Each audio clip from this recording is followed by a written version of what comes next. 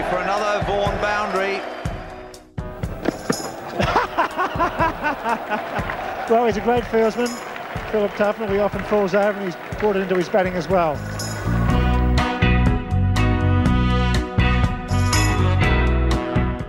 Hello everyone and welcome to the Vaughany and Tuffers Cricket Club podcast brought to you by the Telegraph. Ben, Mike and Nick Hoult with you this week, reflecting on the fifth and final test of an incredible summer of Ashes cricket. Australia had already retained the urn heading into the final test, but England won at the Oval to level 2-2, a fitting end to a thrilling Ashes series that had it all from first ball to last. And we got a fairy tale ending for Stuart Broad, who departed cricket taking a wicket with his very last ball. We'll reflect on Broad's career, his decision to retire, and whether his best mate Jimmy Anderson will remain in the England setup without him. Zak Crawley was one of England's standout players over the series, and I'm delighted to say that he'll be joining us today. He's been speaking with Michael in the aftermath of England's victory. And with the dust now settled on this series, we'll look ahead to the World Cup, England's next tour in India, and what we can expect to see from Stokes and McCullum in the winter.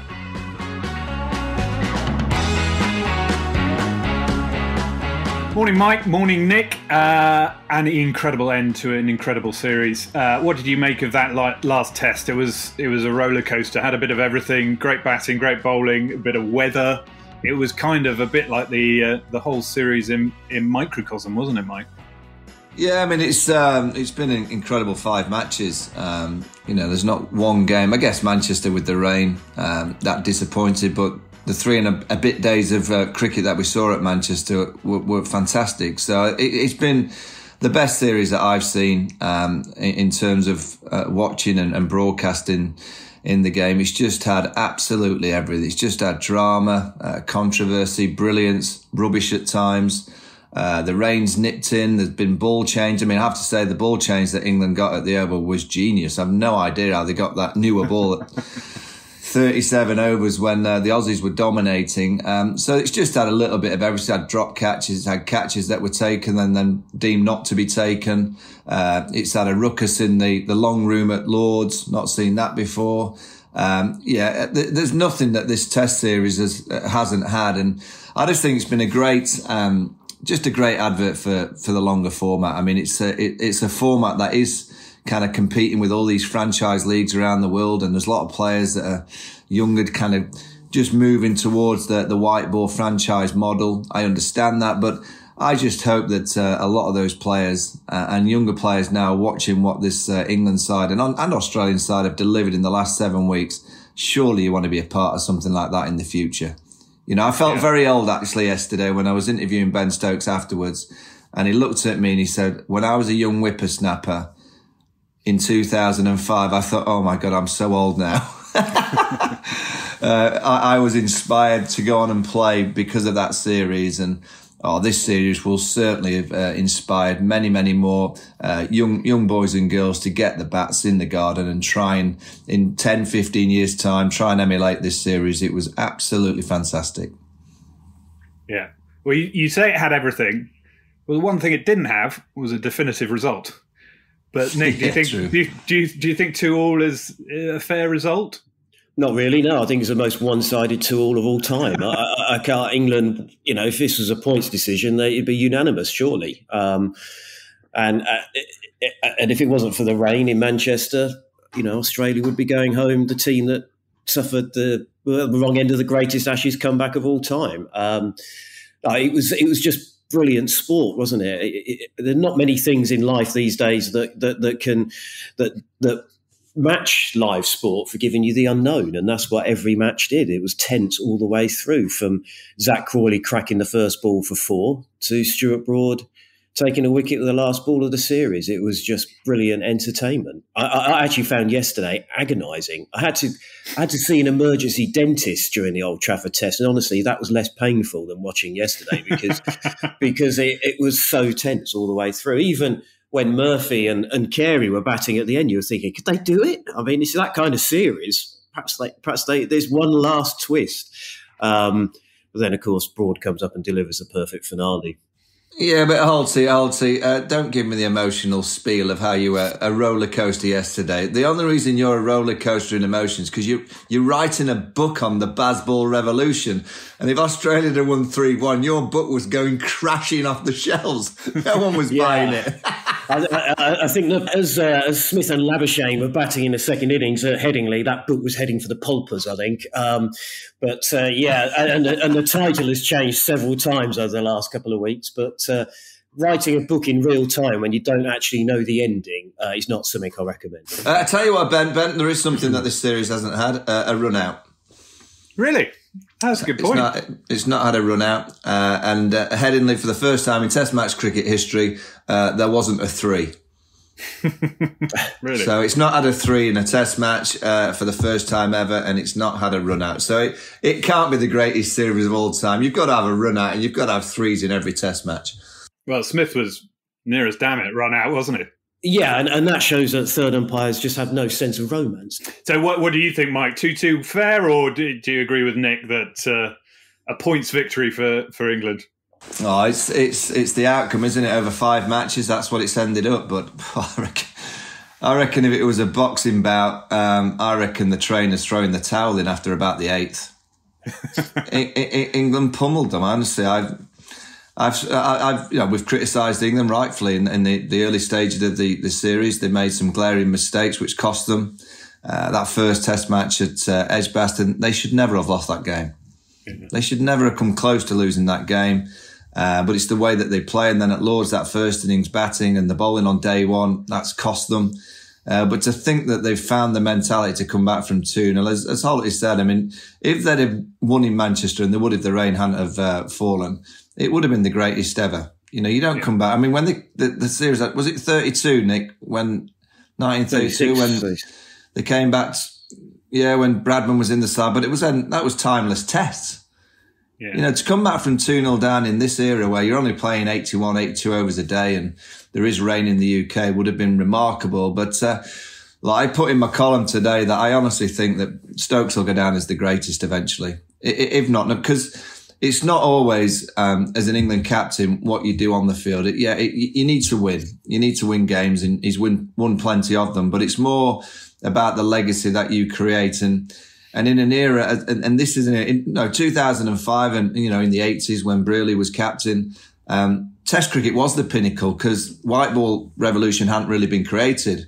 Whereas what Ben Stokes is trying to achieve is he's trying to rip up the franchise model is going to be around for a long period. It's going to make players a lot of money, but he's desperately trying to save and help Test match cricket in 10 or 15 years' time become a better product. And if the world of cricket buys into, and I don't think you have to buy into Bazball. I just think the world of Test match cricket needs to buy into the win, trying to win games, and trying always to get on the front foot and play positive cricket.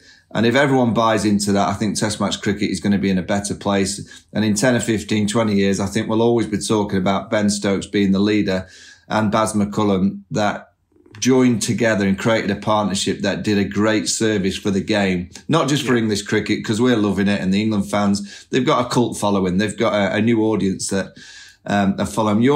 I always feel you judge an England Test match series on the celebrities that suddenly start arriving to watch the England side.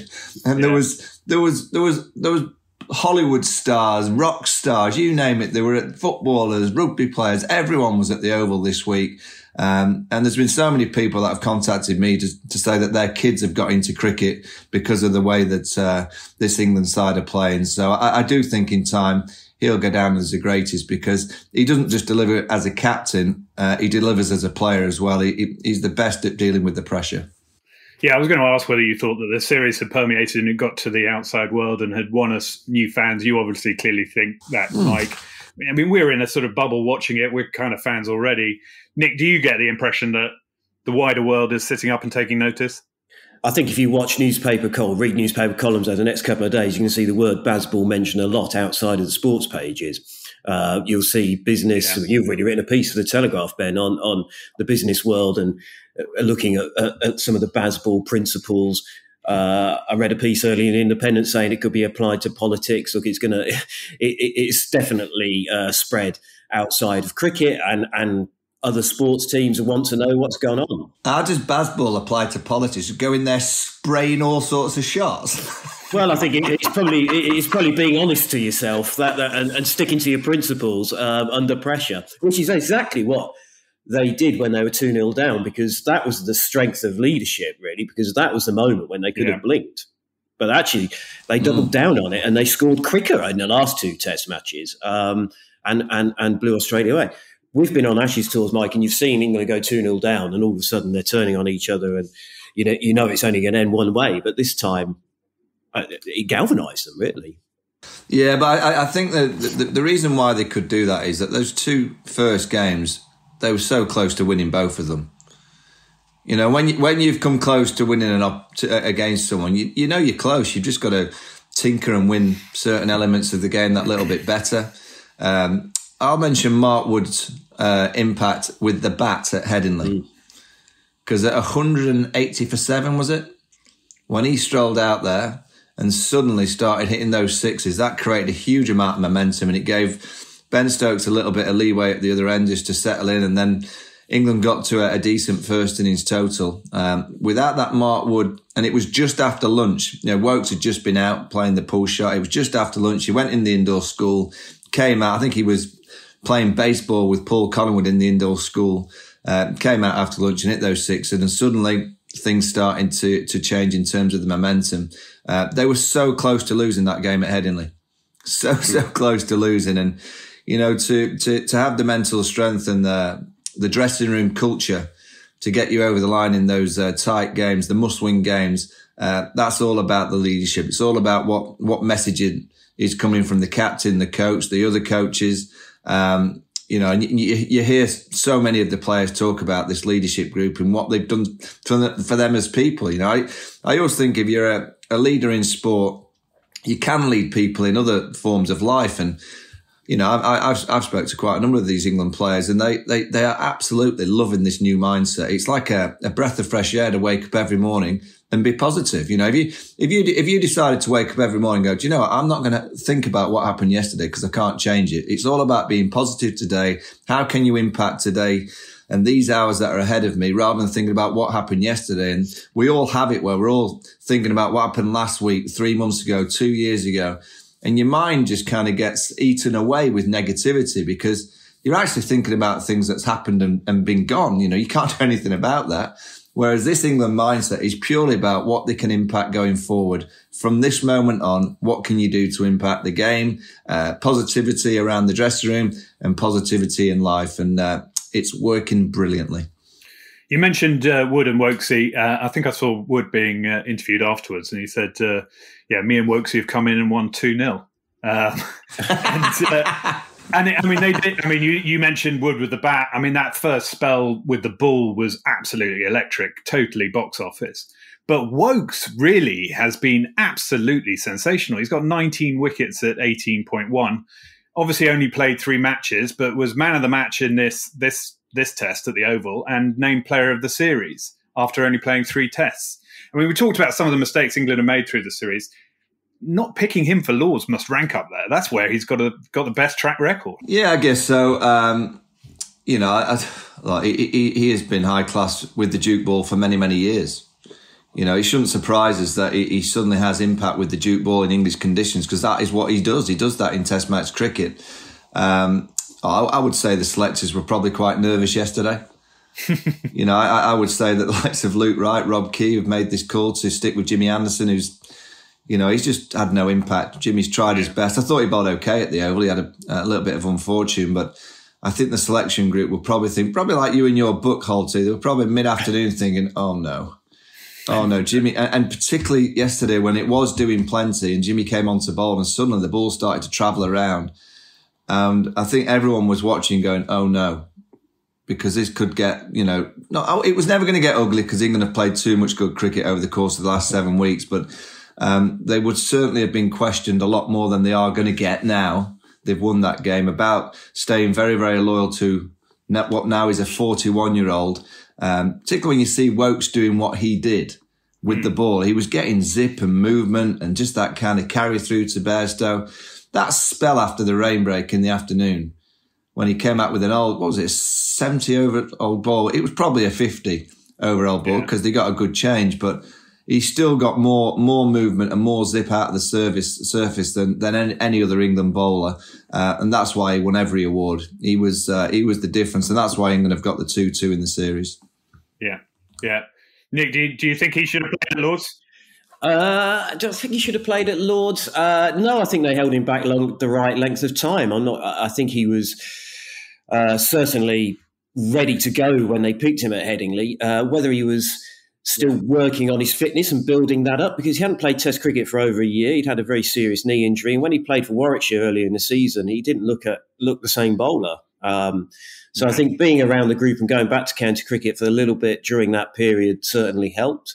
But I remember we spoke to Ben Stokes in New Zealand, and he said that his orders to the England medical staff were to give me 8 fit fast bowlers. Well, he ended the series with the oldest Ashes attack since 1928, and still managed to win both those Test matches, which, as Vaughany would know, that it was probably down to his captaincy as well, as much as anything, the way he managed those bowlers and the way he fashioned 20 wickets at the Oval, and probably would have done at Manchester had it not rained, with his field changes, with his bowling changes, and with just giving them belief all the way through. And that's despite, to be fair, carrying Jimmy, which sounds harsh, but he didn't. Yeah. He bowled well. He didn't have a lot of luck, and and he still has a role to play with this England team. But they did it really without any input from him, and that's remarkable. Jimmy ended the series with the same amount of wickets as Joe Root, and he only played one less Test match. So that's, I would guess, at a worse strike rate because Joe didn't bowl that many overs. No, well, I don't know that, but Jimmy doesn't need reminding that it's not been a great time. But I do think going forward that he has got something to offer. He will be around. England need to make sure that they're looking after Jimmy in a way that can he play and also help out with the coaching. Whether he wants to do that or not, I'm not too sure. Can they use Jimmy Anderson? And England don't play Test cricket till February or end of Jan.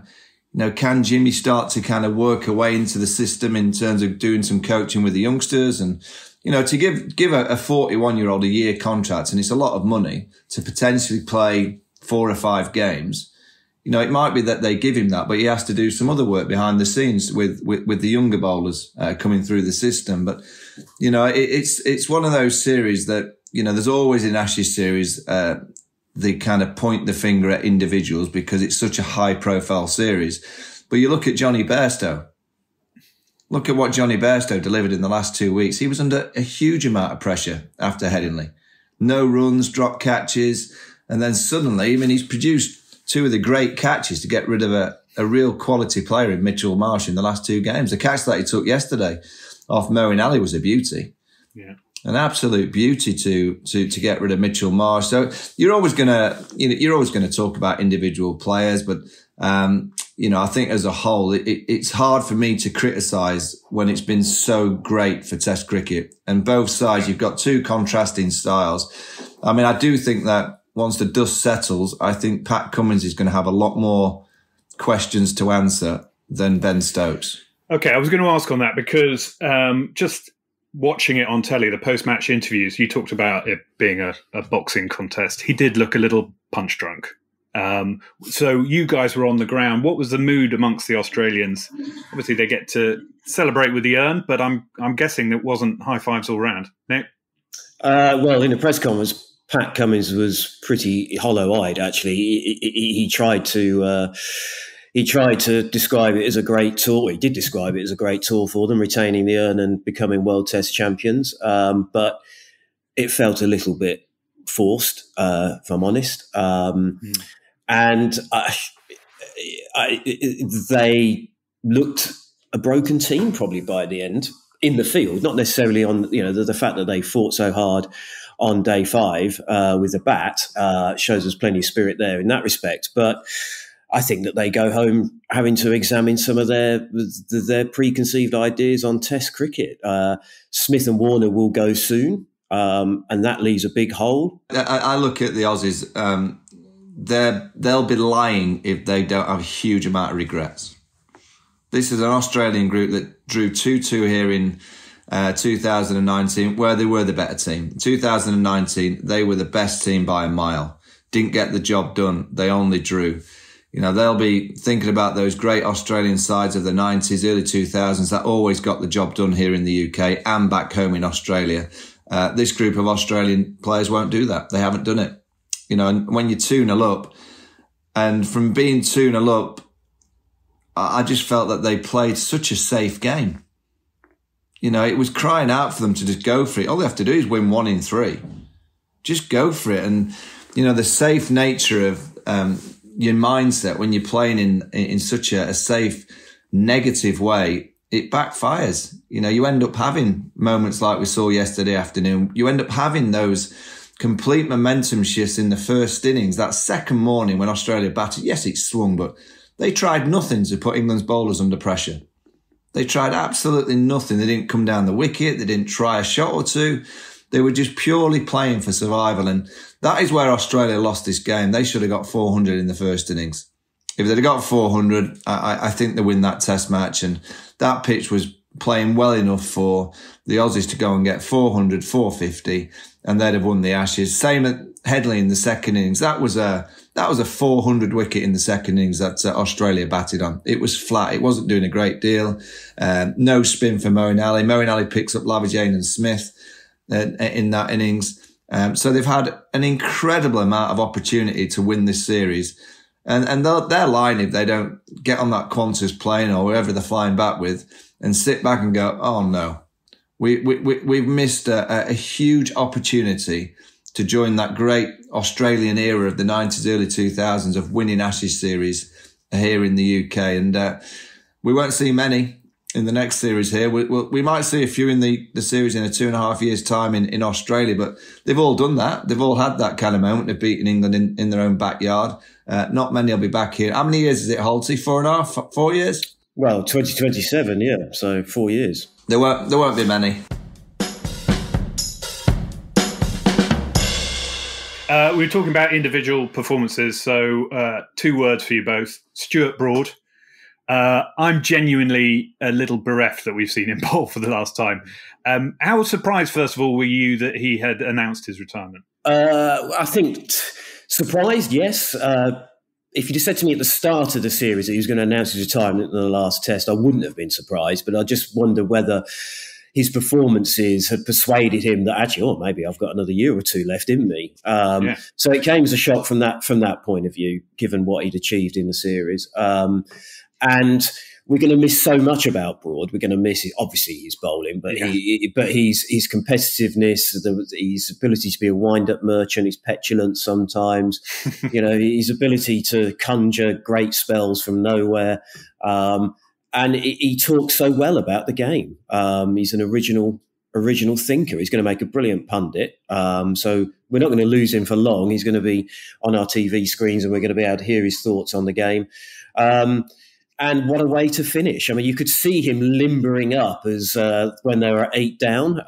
And I remember turning to one of my colleagues and saying, this is just classic Chris Wokes, isn't it? He's won this test match for England. You know who's going to come on and take the last 2 wickets and steal the headlines away from him.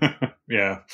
Mike, you gave Stuart Broad his first cap 16 years ago, I think, was it? Is there a sort of spark in that young player that you could detect? Yeah, I knew he was going to be, I knew he was going to have a long England career. I didn't think he was going to get 600. What did he end up with, 604?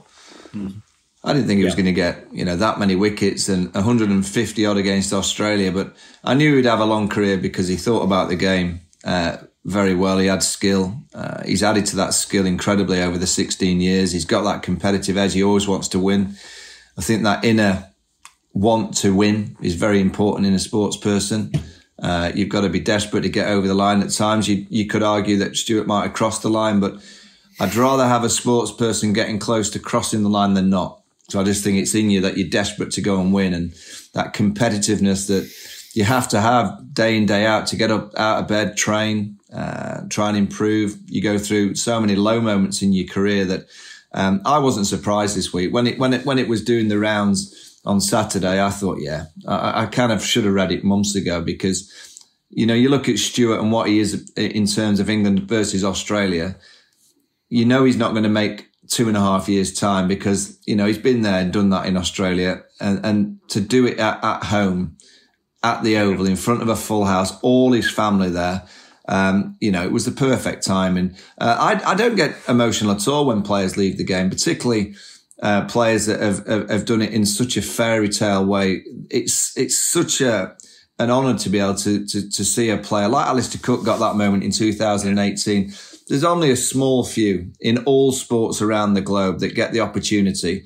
So I just think they are incredibly skillful to get themselves into that fairy tale moment, and they deserve everything that comes their way because, to work so hard for 16 years and then to think that you've managed to hit your last ball for 6 against Australia at the Oval in front of a packed crowd, and then you get the last 2 wickets to win a test match against Australia, the nemesis, the old rival that Stuart Broad has been prominent against for so many years. It doesn't get any better than that. And Cookie in 18, that was some send off, but I think Brody's surpassed it.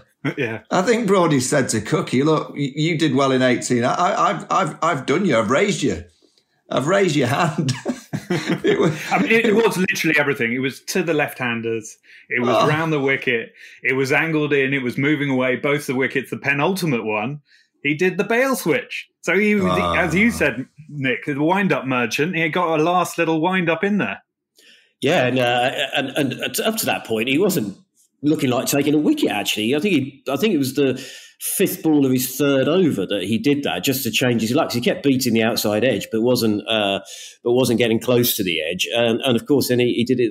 He took a wicket next ball. I mean, incredible. Mike, does that actually bother you as a batsman? Somebody doing that? I mean, does it? I mean, do you care? Do you laugh? I mean, what? I love it because it's great. It's a great spectacle, and it worked twice. So. I don't know who's going to carry on doing that for England in the future. I mean, if Brody had done that for the last 16 years, he could have ended up with 1,000 Test wickets. So he's missed a trick there. It shouldn't have. It's the game, isn't it? It just happens. And, when it's your last Test match and you're doing something very, very special, it almost was meant to be. I was laughing. I mean, because Cookie, he's been great on the radio with us this last few weeks. And I did turn to him and said, he's done you. And he turned to me and goes, yeah, but if the rain hadn't have come in Manchester, they'd have done the 05 series as well. But I said, but the rain did come. So I love the banter of moments. And I just think in Stuart and Jimmy, that's the difficult thing for me is the Broad-Anderson partnership that's now been broken. Jimmy going out to bowl. Where's that first test in India? Hoult. There's 5 venues that are a little bit off the beaten track. Hyderabad's the first test, and then Visakhapatnam after that. Jimmy bowling in that second test match without Stuart. I don't know. Let's see what happens with Jimmy Anderson. But that combination, 138 test matches together. Over 1,000 wickets. Look, I just don't think we'll ever see a seam bowling combination, probably a spin bowling combination, ever again like the combination that's just obviously had its last Test match at the Oval. Well, we have a very special guest joining us on the Vaughany and Tuffers Cricket Club podcast. None other than England's opening batter. All he does is hit the first ball for 4 in pretty much every innings that he plays at the minute. Welcome, Zak. How are you? I'm very well, thank you. Very well. Now, let's get to the nitty-gritty of this interview. I want you to take me into the dressing room on Monday night. It was an interesting one because obviously we didn't win the series, but we just won an epic game. So there's we were so happy about the win and how we played on that final day and to send Brody off in style. But obviously we didn't win the Ashes, so it was a great feeling, and we felt like almost we'd played the better cricket in the back half of the series. So obviously we were on a high as a team, but it'd have been even more special if it was 3-2. But unfortunately, it was kind of like that. It was slightly less than the celebrations would have been if it had been 3-2. But it was good fun. Now, I was on the pitch at the end of the game, and all of you came down the stairs with a little silver tankard. Can you tell me exactly where those tankards were from? Yeah, well, they're from Loch Lomond Golf Club, which was, we had a golf trip up there as like a pre-Ashes trip, like team bonding, and Collie sorted these tankards out, which all had our names on, and it's a really nice touch. And yeah, everyone, if we win or even after, we just put a beer in the tankard and drink out of those, and it's a nice touch. And when these tankards were given to you, was there a presentation, or were they just left in your bedroom up at Loch Lomond? No, there was a kind of presentation as we arrived, and we were given like a goodie bag, and the tankards were in them. So that's a special place. Now, a few years ago, I was playing a bit of cricket, and in 2005, we managed to have a similar kind of series. And the celebrations got a little bit leery, shall we say, in 2005. I want you to tell me, in your dressing room on Monday night, who was the Freddie Flintoff in your team? There wasn't a Freddie Flintoff, actually. I mean, I haven't seen the pictures of Freddie. It would have taken a lot to get there a Freddie Flintoff, but no, like I say, it was we had a great time. We enjoyed spending time together after a hard-fought series. But like I say, it was probably a bit more muted than your one, having obviously you just won the Ashes, and obviously the Aussies retained it. So no, there wasn't a Freddie. And is that true that you didn't have a drink with the Aussies afterwards? Is that right?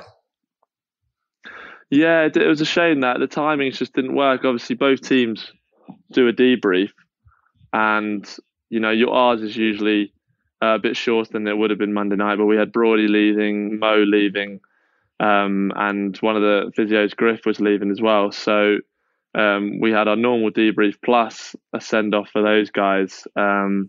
And so we were just in there a bit too long, and didn't quite work for the Aussies. So that was a shame, but it wasn't anyone's fault. It was just the timing just didn't quite work. And let's just talk that last day. I mean, it was remarkable, the atmosphere. Obviously, Broady's last day playing, the rain break that came, and then you came back out, and Wokesy produced one of the most incredible spells. What was said in that rain break? Was there any motivational chats, or did anyone come up with any tactical genius that allowed you to go out and do what you did in that last session? Not really. I mean, we were all so excited to get out there. When it was raining, we all kind of umming and ahhing. We're thinking, not again, like after what happened at Old Trafford. So when it looked like it was clearing, not a lot had to be said to motivate us, to be honest. You could tell the lads were right up for it. And Wokesy just bowled so well all series, and especially there at the Oval. And to get that breakthrough from Mo was big, to kind of give us that momentum, and then Wokesy got a couple of quick ones as well, and they were just in tandem together. But yeah, it was so special when we got those 4 quick wickets, and the crowd, they're just incredibly loud. It was one of the most special. Well, it was easily in the top few moments I've had on a cricket field, and yeah, it was just awesome to be a part of it. And who was the genius that put that older, newer ball in the box that you managed to get the older ball swapped for? I'm not sure. Maybe one of the support staff snuck in there and put it in. But I mean, it was a nice touch. It was a nice touch for us. I mean, you get good breaks and bad breaks throughout the series, and we've both sides had their share of good breaks at times. And bad breaks, and it's fair to say that was certainly a good break for us, and it probably made the difference in the end, because the ball we had before wasn't doing much. Just let's talk Stuart Broad in his last week in the dressing room. What was he like inside those 4 walls of the dressing room? He was incredibly calm, to be honest. He didn't want too much made of it. He the way he announced it to us was very calmly, like almost laissez-faire. He did an announcement about Pig first while he was doing it. It's because he's the chairman of our Pig club when we play the football in the morning. And he passed over the reins to Ben Duckett, and we thought that was it. And then he said, this is going to be my last game, lads. And that was Broady all week, to be honest. He didn't want to fuss. He just wanted to crack on, get the win, and then we'll worry about that after. And so, that's what he wanted. He wanted it to be a normal game. We're going to go and beat the Aussies one last time, like he's done so many times before. And I mean, he's just a champion, isn't he? He's just a phenomenal cricketer, especially against Australia. And it'd be hard boots to fill for sure. He's a great character and a great bowler. So let's get this right. On Saturday night, he's called a team meeting to announce something about Pig, and then just slips it at the end that he's retiring. That's the first you all knew. No, it was on the morning before we got there. We were on the bus, and he said, "I just got an announcement about Pig," and it was Saturday morning, and he said, "Yeah, I just got an announcement about Pig." Made the announcement about Pig, and then said, "By the way, lads, this is my last game. It's been a pleasure," and that's how he did it. And like I say, that was probably all week. He was so cool about it. He didn't want any fuss, and just crack on. And that's Broady in a nutshell, really. And that was with the microphone on the bus, was it? No, he just walked up the bus, and he said, "Like, make sure don't go anywhere for warm ups. We'll just stay in the dressing room." And I didn't see it coming at all, to be honest. I just thought it was a Pig announcement, but and then it caught me way off guard, and it was a shame at the time, because obviously how well he was bowling. I was like, wow, I can't believe it, but that's Broad. He wants to go out on top, and while he's still bowling really well, and I think it's a great way to go out. He'll always be remembered for those last 2 wickets, won't he? Yeah, and was all the talk was, as soon as Australia were 8 down, Broady was going to come on. Was that the chat in the team? I don't know, to be honest. I mean, Stokesy is pretty good like that. He likes to fill the crowd with entertainment, and obviously everyone wanted Broady. But I think it was just a change that he was always going to make, the way the ball was swinging and the left hand is in. Broady, could always find that edge, and so it worked out perfectly in the end. But I'm not sure if that was on purpose or just part of it. Always had been the plan, but that's Stokesy. We'll never quite know with Stokesy. Zak, let's get on to you and your batting. You've had an incredible series. How much fun has it been playing in a series that it's been talked about as one of the greatest ever Test match series? It must have been great fun. Oh, it's my favourite series I've ever played in, for sure. I mean, the Ashes is definitely different to the rest, and with no football on as well, it seemed like there was a lot of media attention about it and a lot of hype about it before we even started. And then to be able to, every game going down to the wire, it seemed was it was incredibly special to be a part of, and I won't forget it. Can I take you back to the first ball of the series? You walk out, you take guard, you're facing one of the great fast bowlers of this era in Pat Cummins. Just what are you thinking before he's running into bowl? Well, it was certainly in the back of my mind that I wanted to be positive against the ball, and if it was there to hit, I was gonna try and get it away, because I just thought I'd send a really good message. It wasn't like I wasn't all in on it. I wasn't like, I'm going to swing at this wherever it is, because I thought that might have been reckless. But I certainly thought, if it's in my area, somewhere quite full, I'm going to try and put my hands through it, and luckily it hit the middle of the bat, and I was pleased. That was kind of I wanted to make an impression, and wanted to show them that we were going to keep playing the same way. So I'm thankful that it came off. And do you know when you go out to bat? I mean, you play so many aggressive shots early. Do you just have this mindset that you don't fear getting out, and all you're thinking about is scoring runs? I certainly had that mindset a bit more this series. And that was the best I've done it this series in terms of my bravery early. I just felt like their bowlers, I feel like against great bowlers, it's actually easier to be braver, because I felt like if I just sit here against Cummins, Hazelwood, Stark, Boland, there's going to be a good ball in there. And I've probably done that too much in my Test career against great bowlers, just kind of allowed them to bowl at me. And, there's a ball in there that's probably got your name in it. So I thought if I can put them under pressure, that might give me a bit more of a chance against them. So I was certainly braver against them, and that was on purpose. And like I say, the pitches were good early in this series. So thankfully it came off on a few occasions, and I managed to get on the side to a good start. I mean, the way that you play. I mean, I've watched you so closely in your Test career, and sometimes, I mean, you've probably not got the amount of runs that you would have liked, but I've never watched you and thought you're out of form. You never look out of form. You've got this amazing kind of balance at all times. It's interesting you say that. I've always felt like I've always netted well throughout my career, and I couldn't quite put my finger on why I could net well and then not score runs in the game. There have been times when I've been in the game and felt badly out of nick. I felt out of nick in New Zealand, funny enough, actually, in February, the series before this. But it was more just the mental blockage, maybe talking about that earlier, like that fear of failure too much, or not quite playing the right game plans against certain types of bowling. But I've always felt like at my best, my game's good enough. I just couldn't quite unlock that for long periods of time. So I was thankful I could do that over a series, and hopefully I can build on that now and just try and unlock some of the things that I did. And is there a person or a group of people or a chat that you've had with someone that's managed to get you into this mindset, this series? Certainly Baz and Stokesy have been big on that. And they've been hammering away at me for 15 months now about it. And I feel like this year, after I didn't have a great time in New Zealand, and I felt like my place was really under pressure. I said to myself, and the messaging was always the same from them, and I finally decided to maybe fully buy into it a little bit more.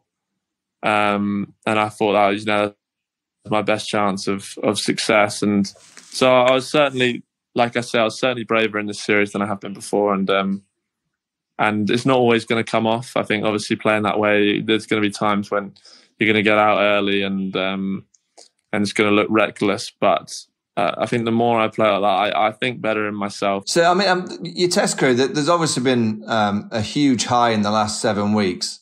What was the lowest moment? Because, the nature of the beast, playing international sport, cricket, you're going to get questioned and you're going to get challenged. You're going to get people saying that you shouldn't be in the side, you should be dropped. What's been your hardest part of your test career so far? There were times last summer where it was tough, and talking about I don't look like I'm out of nick. I felt really out of nick at times last summer, and I felt like my place was under a lot of pressure if I didn't perform, and I was kind of putting too much pressure on myself. And similarly, I felt that in February in New Zealand, they were probably the 2 points where I felt most vulnerable in my place, and I feel like when I put pressure on myself, I perform worse. And someone like Ben Stokes, I mean, I love watching captains operate because there's no one style that's the right way. There's so many styles that people can be different styles of captains, but I just love watching Ben Stokes operate. What's he like, and is he the kind of captain that takes you to one side and there's one-on-one conversations that he has with all the players? Yeah, he's obviously an excellent captain. Everyone's seen that tactically as well. Like, he does some things, and you're thinking, I wonder why he's done that. And a lot of the time it comes off, and he's got a great cricket brain, and he's a great communicator. The way he speaks to the group has probably surprised me the most about how good he is. Like, he communicates so well, and I think everyone knows their role so clearly because of him and Baz. Like, they don't leave any grey area. Everyone knows exactly how they want to play, and it makes the game a lot more simple for us when we know what's expected of us. And you're a group of players and coaching staff that always speak so positively. You can't look back. It's always about the day ahead, the future that's coming as well. So is that something that Ben and Baz hammer home into you, that you can't change things that have gone on in the past? It's all about the here and now. He's just an optimist to his core. I mean, even in Manchester when it was raining, and it was 4 o'clock and it was still pouring down outside, he was like, "Don't worry, we'll get out there." And everyone's kind of like looking at him, and I think he's just so positive. And Ben, I think Ben feeds off that and leads him to be more positive as well. And we just always look at the upside and what we're doing well. Even if we've had a bad day, don't look at it too deeply. It's like, what did we do well today? Let's do that again. And that's kind of where we are as a group, and I think that's why it comes across like we're quite relaxed at times, but I think that's just a positivity and a confidence we have in ourselves. And the Baz ball approach, I mean, every time you've been challenged, You know, I remember last summer, oh, can you do it against India? You did that. Oh, can you do it in Pakistan? Well, it worked in Pakistan. Oh, can you do it against the number one team in the world? Well, it's been successful. Not won the Ashes, but been very successful against the number one team in the world. The big question now, can it work in India against a spinning ball? Well, only time will tell that.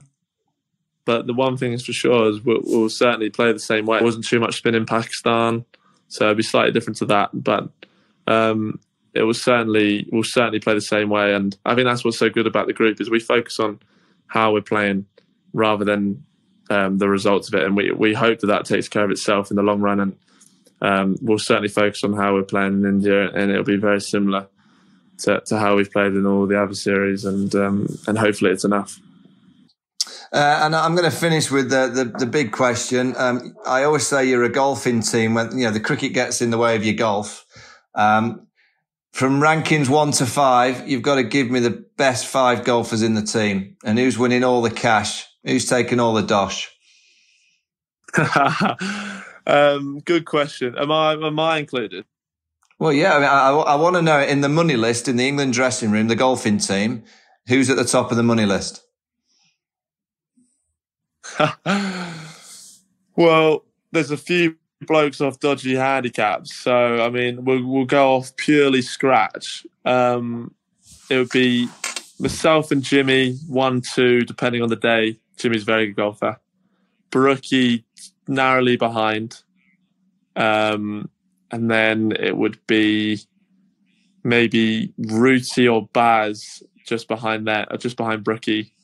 And then you've got a little group around 8 handicap who you got the Bairstow, Stokes, Lawrence.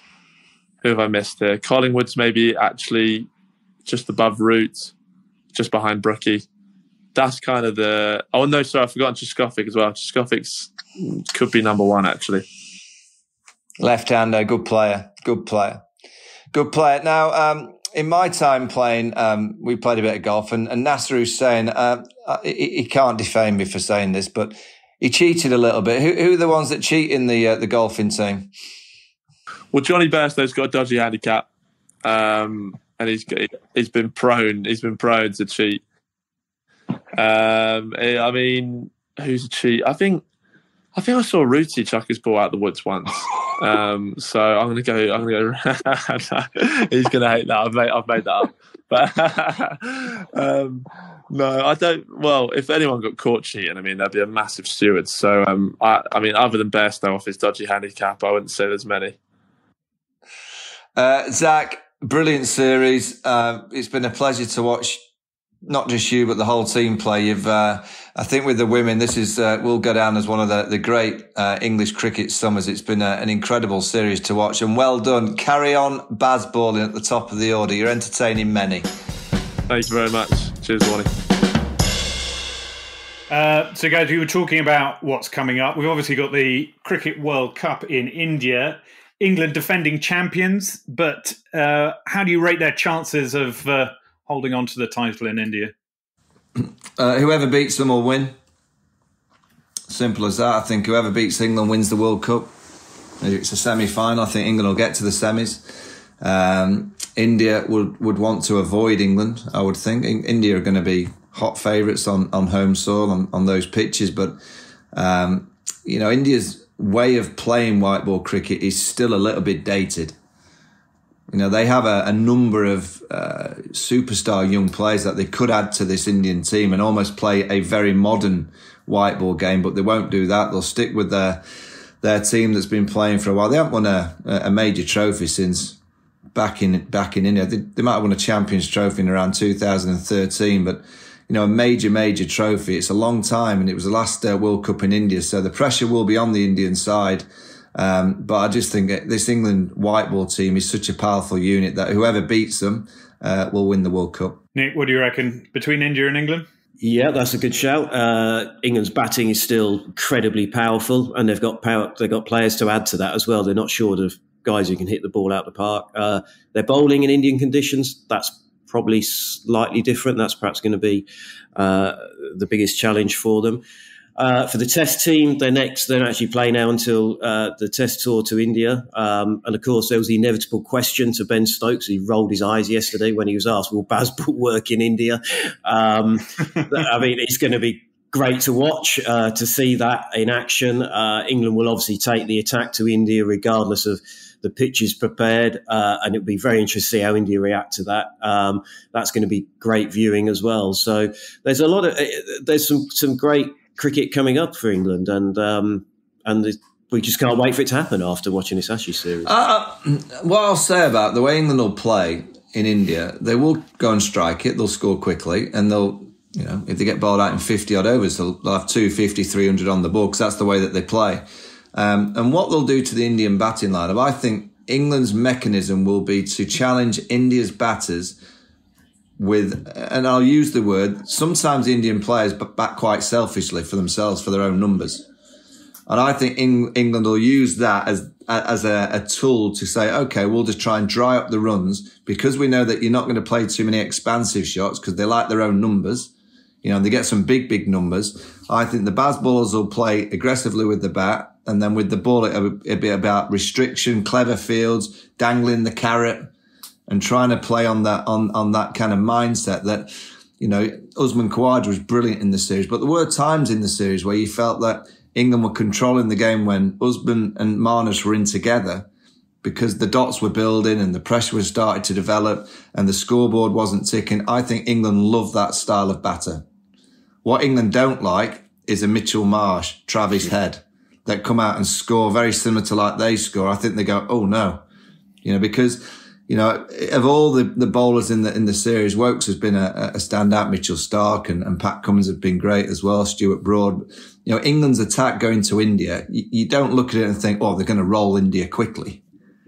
It's not an attack that you'll blow India away, but if your batters get off to, the start that we know they can and bat first and the pitch is pure and they smash 400 quickly, I think Ben will work out some mechanisms to put them under pressure by bowling dots and try and force them into the big strokes. Yeah. I mean, for the Test series in India, you would have thought the batting lineup's pretty settled, maybe some question marks over 3, depending whether Ollie Pope is fit and gets back. But the bowling, more question marks. Who do you think they will pick as their bowling attack? Well, obviously, Jack Leach comes back with his after his back injury. Moeen Ali's reconfirmed his retirement, his second retirement. We never know, though. Maybe he will sit back in again. Rayan Ahmed, I'm sure, will come into things. Will Jacks, who went to Pakistan. Mark Wood's pace will be needed. Jimmy Anderson, they'll hope to get a couple of tests out of him with his reverse swing skills. Probably, as Vaughany said earlier, acting as a little bit as de facto bowling coach and in charge of the bowling plans. Ollie Robinson as well. Will Chris Woakes be picked? Because his record overseas, he's not very good, but he's just won the Compton Miller medal as man of the series. It'd be odd for them to be left out for the next Test series. Well, Hoult, what I think England will do, and sometimes when you lose your place in the side, and he's the vice captain, Ollie Pope, and Ben Stokes moves to number 3, and in India, you kind of look, if you want to get all your spin options in and pack your batting also, you go Crawley, Duckett, Stokes at 3, Root, Brook, Bairstow at 6, and then you go Will Jacks at 7, Ahmed at 8, and then you could go Woakes at 9, and then you could have a Tonga, a Wood at number 10, and then you've got Jack Leach at 11. Now that's a pretty good bowling team and strength in batting team. If Pope plays, Stokes, he probably bats down at number 6, and you might have one less spin option. You will need your spin options in India, unless they gamble that Joe Root's going to be that kind of off spinner and not play Will Jacks. We'll have to wait and see. But there's loads of different combinations that England could go for. Woakes has got to go. He's got to be, he's got to see himself now as that leader of the attack. Broadie's out the way. Can he train himself and skill himself to be a threat overseas? As I don't think it'll ever be as much as he is in the UK, but can he take a leaf out? I remember years and years of Jimmy Anderson was being questioned, you can't do it overseas. Well, he's become a brilliant bowler overseas. I just wonder if Chris Woakes can do that and achieve that over the next 2 or 3 years of his career. Okay, that's all for today. Thank you, Mike. Thank you, Nick. And huge thanks to Zak Crawley too. And that's it for the summer. Mike, Phil, Nick and I will be taking a break to get our breath back after that thrilling series. Thank you to everyone who's tuned in over the summer. Whether you're a returning listener or have just discovered us, it's great to have your support. And if you're already missing the Ashes, you can check out some of the great interviews on our channel. Previous episodes with the likes of David Warner, Justin Langer and Jack Leach are all available to listen to now. Enjoy the rest of the summer, fingers crossed the weather improves somewhat, and we'll see you all soon. Until then, goodbye.